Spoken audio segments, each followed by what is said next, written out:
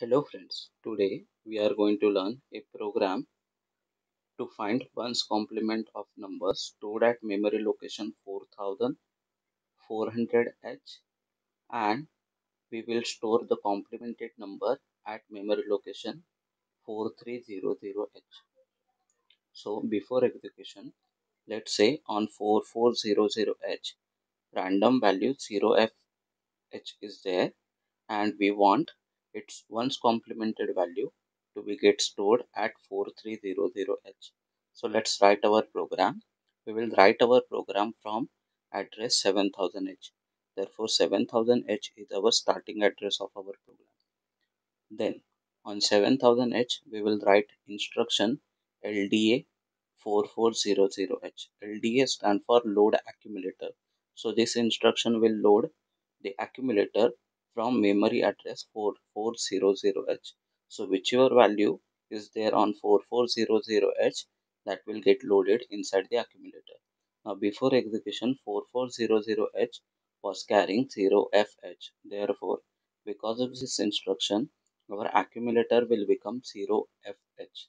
Now this 0 can be written as 0000 of binary, and F of hexadecimal can be written as 1111 of binary.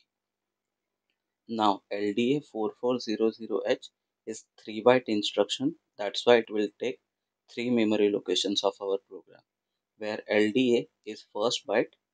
So its opcode we will write at 7000H, and 4400 we will write in this way. First we will write 00, after that we will write 44. Then on 7003H we will write instruction CMA. CMA stand for complement accumulator. It will take the complement of content of accumulator. So complement means every 1 will get replaced by 0 and every 0 will get replaced by 1.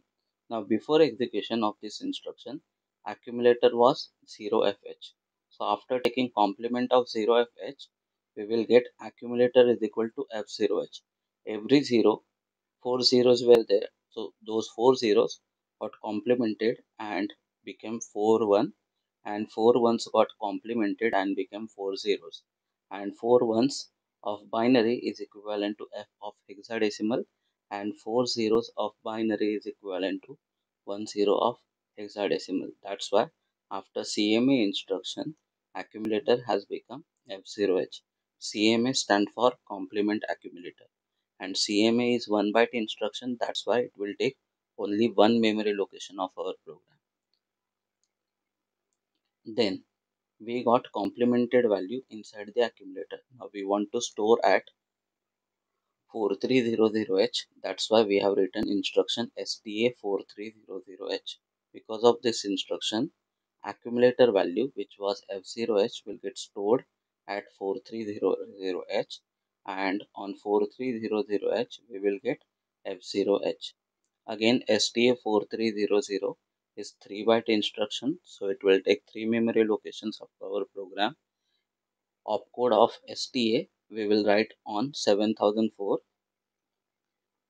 and 4300 we will write in reverse order. First we will write 00, after that we will write 43, and finally on 7007 we will terminate our program by writing instruction HLT or RST1.